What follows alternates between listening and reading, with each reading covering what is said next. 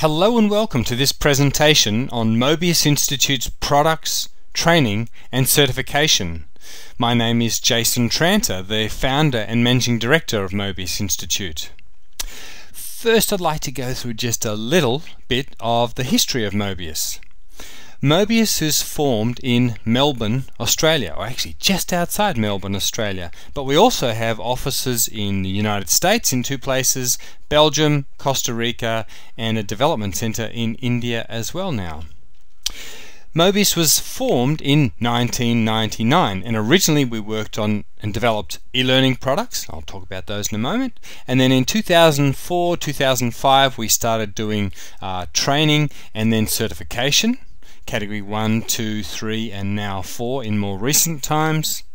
And then in 2011 we broke the company in two and created the Mobius Institute Board of Certification so that we could become accredited to deliver independent certification. And in more recent times we created the iLearn Reliability product, and I'm going to go through each of those in just a little bit of detail in just a moment. But this is Mobius Institute today. There's our offices in each of the countries. I didn't mark India there. And in each of those other places, in fact there's many more dots than that, we have training centres. They're in over 50 countries, servicing even more. We've got students in 140 countries, really quite broad these days. Now, most important thing I want to say is just how important training is, for a number of reasons. Training provides people with the knowledge they need, or you need, to do your job, and the confidence to do that job properly and feel comfortable doing that job. It provides people with skills to do that job, whether it's alignment or balancing or just vibration analysis or running a reliability improvement program. With our training, we seek to clarify and demystify all of these complex topics, again, whether it's vibration analysis or precision lubrication or root cause failure analysis. We need to clarify those issues and demystify them so that they're well understood and therefore can be used. And one of the most important areas is to help to change the reliability culture of an organization, because knowledge is so important and the skills are so important, but unless everyone within the organization believes in these areas of reliability improvement and condition-based maintenance, it's hard to really achieve the benefits possible. So in the early days, back in 1999, we wanted to solve the problem of how do you teach people about vibration analysis without forcing them to come to a training classroom. I had personally been involved with vibration analysis for many years and saw a lot of people either buying the products that we created and people just generally in the industry using very sophisticated tools and products and systems without the training to truly understand them and therefore to take full advantage. So that's where iLearn Vibration came from. 5 days of training in a classroom, if it's even 5 days long, is great, but what do you do about the other 360 days? Where do you turn to if you have questions? Well, that's what iLearn Vibration is for. It's not just training, but it's a great reference system as well. It's filled with animations and simulations. It's self-paced training. You go through it at your own pace. You can repeat it as many times as you like. It's all narrated, so it's very easy to learn that way. And it has some additional very interactive modules in the iLearn Vibration Professional version. iLearn Signals, case histories, hands-on and machine faults lets you analyze vibration and do so much more. So that was our flagship product for quite a few years. We have customers all over the world. We still sell it today for sure. And as you can see, it's just a series of slides, so each one's narrated. It's got the text there so that you can follow it. Lots of animation, lots of graphics. There are about 2,000 of those slides, all broken up into different topic areas. Then we have iLearn Alignment. A lot of people doing shaft alignment with dial indicators, even with very sophisticated, fancy laser alignment systems. It's easy to press the buttons, that's not the issue.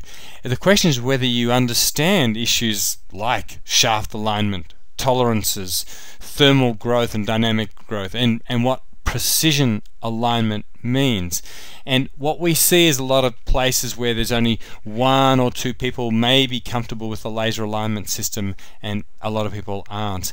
And so training is needed to build up the skills and knowledge, and particularly if you don't perform that alignment task very often, it's great refresher training. So I Learn Alignment covers dial indicator alignment and laser alignment, goes through all the pre-alignment checks and so on, including soft foot checks and correction, but it's also very animated, narrated, and it's great for anyone, whatever their previous level of knowledge, training and experience may be.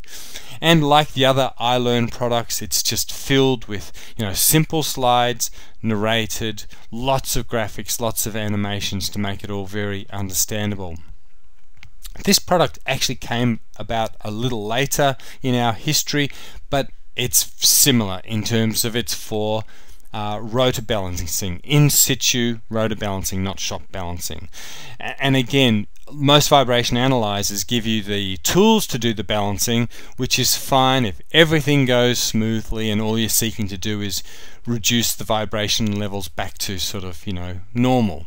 But iLearn balancing helps you to really understand the balancing process, making sure the machine's actually out of balance, making sure you understand what single, two-plane and no-phase and static couple balance are all about, that you get your tolerances and perform precision balancing correctly. And again, it's filled with animations, it's very interactive, and it's all narrated. So all good stuff. And so here are some of the slides, just very graphical, little bit of text on each slide with just a little narration to go through. Now, even though we had iLearn Vibration helping people to understand vibration analysis, we thought we'd take it a step further, and Interpreter actually helps the analyst analyze spectra. So imagine you're looking at your computer screen, whatever system you're using, Emerson, Proof Technique, SPM, your Comtest, doesn't matter. You've got a spectrum on the screen. All you do is drag this little helping hand down in your system tray, drop it onto the spectrum, and Interpreter will look at the pixels right on the screen. It's not reading your database or anything. Looks at the pixels and says, I see a spectrum and I see unbalance or a bearing fault or gear mesh or whatever it is. It works with just about every vibration analysis software program. It helps with the diagnostic process, identifying faults and patterns that you may not have recognized, but it teaches you how to do the analysis yourself.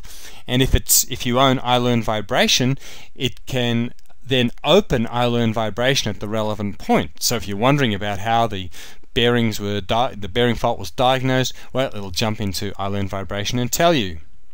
So that's mostly what happened up until about 2004, 2005. And we'd had lots of requests from people saying, please, can you give us to all these animations and simulations in a training class, not just via iLearn Vibration. So, cutting a long story short, we said, yep, fantastic.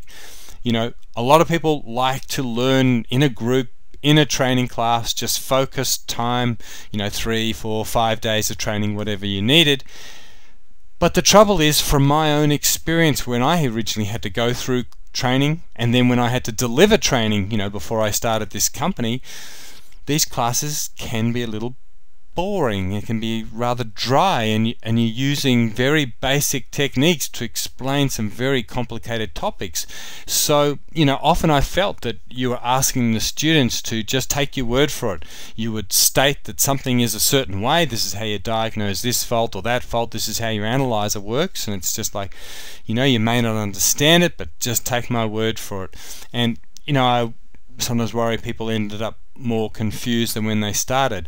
So that's why we started the training classes, which we now run all over the world, using all of the animations, simulations and other things that I'll mention in a moment. So, okay, that's not really from a vibration training class, but boy, some training can be just so theoretical on the one hand, or just a bit basic and boring. What can I say? You know, and that's how I feel sometimes. It's, you know, people falling off to sleep in the classroom. Anyway, jokes aside. So we've now created lots and lots, over 1,000 animations, which take you inside the machine, inside the analyzer, explaining all the fault condition, just lots, and simulators that likewise explain what's happening inside the machine, inside your vibration analyzer, and in other areas as well, just to make it entertaining and much more understandable. It's amazing how we can get rather complex topics across very quickly with our animations and simulations. So let's just go through just a few. Boy, we could be here for hours to go through them all, but just to give you an idea of some of the ways these animations work, just to give you a taste for them. We've got lots and lots on different types of bearing faults, explaining the vibration and the fault condition itself. For example, if you have contamination and there's these little particles that might be just a few microns in size, you know, what can happen to the bearing as a result. Trying to explain the forces involved with misalignment, for example, why you see the phase relationships you do, why you see the vibration you do, and so on. In some cases the animations are quite sophisticated. This one shows our brand of wind turbines. Just kidding, no, we just make animations. But sometimes it's hard to understand what's going on inside a machine, let alone what all the vibration would be about. And we have fantastic animations, not only about the so-called balance of plant machines with rolling element bearings, but big process machines, looking at dynamics and all of that as well, you know, bending criticals and so on and so forth, you know, particularly for our category 3 and category 4 training. You know, trying to explain what orbits are about. You know, imagine a machine, exaggerated of course, you know, moves in a certain motion. Well, that's what the orbit looks like. That's where the orbit comes from, and we'll see in a second how that's transformed into a data plot as well. So again, these sorts of animations really help to explain what's happening inside the machine, which explains therefore the vibration readings you see.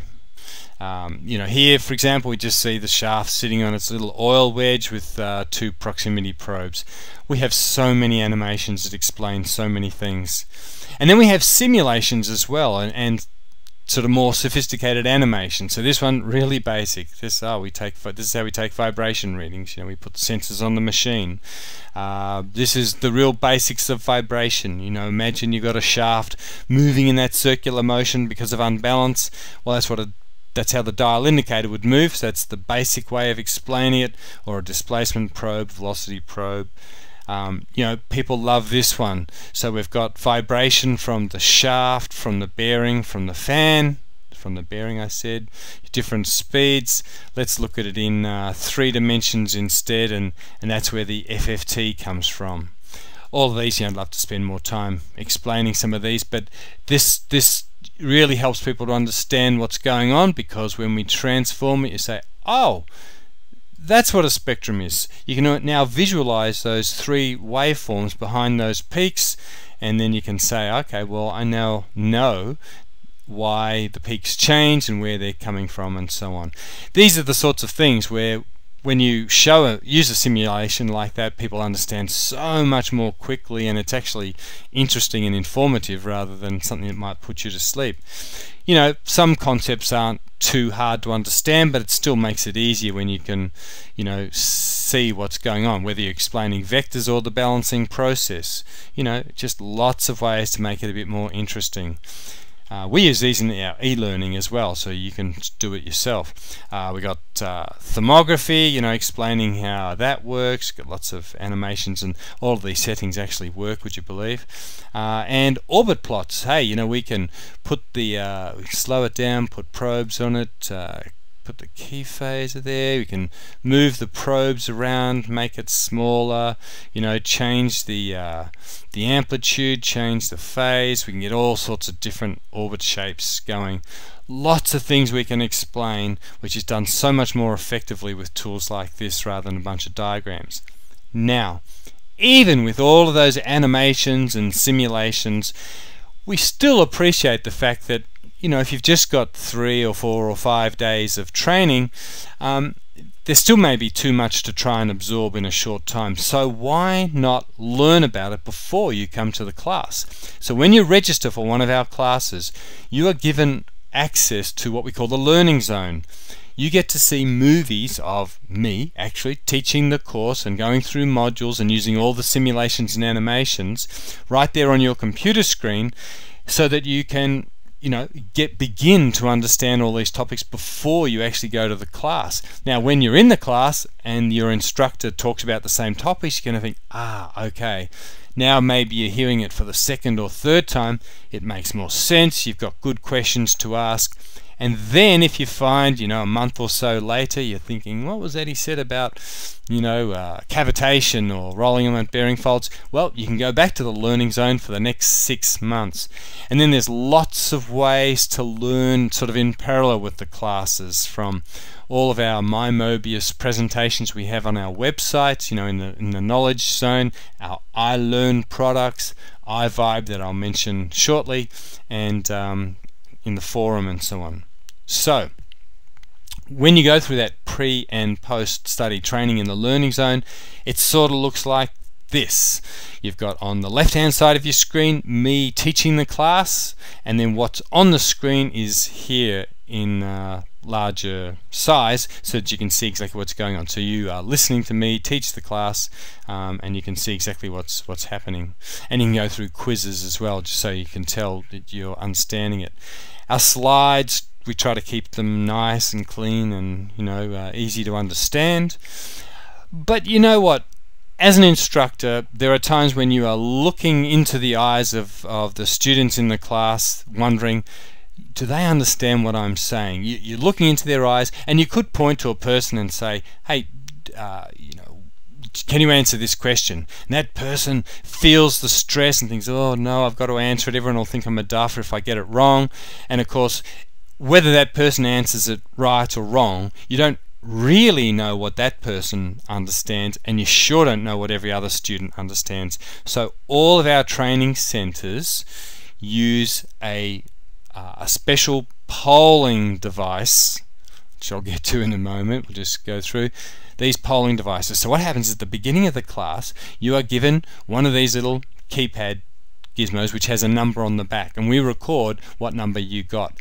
And as we go through the class, we ask questions. So as we cover a topic, we ask them questions. Cover another topic, ask them more questions. So a question might look like this: how do you convert from peak to RMS?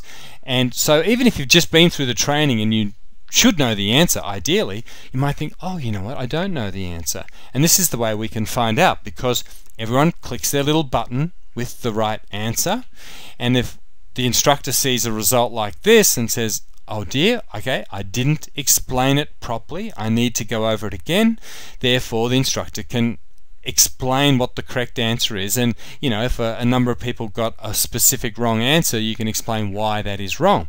On the other hand, if 100% or close enough to it get the right answer, you can say, terrific, you understand, let's move on. So it's great for the instructor and really good for you, the student, because you then get to know, hey, am I actually understanding this or not? It's great. What's more, we get to see the results, and no one else in the room knows who's getting the questions right and wrong, but we can look at them in the break and see, oh, Fred over there is struggling in this particular topic area. Let's pull them aside before class the next day or after class and explain it a bit more to that person. So a few little things about what we've achieved over the years with our training. We now have training centers servicing over 50 countries. The training's available in 14 languages as of right now. The exams are available in 18 languages. We have, as of right now, June 2015, we have over 16,000 students go through our classes. That's not the e-learning, distance learning and all the other training we do. That's just the vibration classes, and you can go to our homepage and see how many people have been through the classes as of right now. And as of right now, they come from 152 countries. So that's where we are. You can see the growth. That this particular year stands out because we had a company take a lot of people through Category 1. We still do a lot of training like that, but we actually have a custom course we create, so we don't included in our statistics. But you can see that this year we expect to go over 3,000 students trained in just the 1 year. And lots more people trained through iLearn Vibration, iLearn Reliability. Even on YouTube we have over 200,000 views. So not everyone can attend the classroom. You know, it might be travel costs, accommodation costs, the time away. You know, if you're a consultant, you can't get away. And besides, not everyone feels comfortable being in a classroom and being expected to learn things quickly. There are a lot of benefits to distance learning at your pace, just going through it bit by bit by bit, and going over the topics you don't feel comfortable about. And that is what distance learning is for. And it's just like the movies you see in the learning zone. You can go through them, you see all the simulators being used, and you hear me talk about the topics, and away you go. You get to learn a lot about all of the topics that would normally come up in a class. It fully complies with the standards so that you can go through distance learning and then be certified afterwards. So, I mentioned certification. Now we have other presentations on this, but the Mobius Institute Board of Certification is accredited according to ISO IEC 17024 and ISO 18436. Just the same way as Vibration Institute and the British Institute of Non-Destructive Testing, we are accredited. We are accredited by the Joint Accreditation Service of Australia and New Zealand because we are located in Australia. That's where our head office is. But ANZI do it for Vibration Institute. United Kingdom Accreditation Service accredits BINDT. So that's a very quick run through our various products and a little bit of the history. Thank you very much for viewing this presentation, and thanks for being interested in our products and services.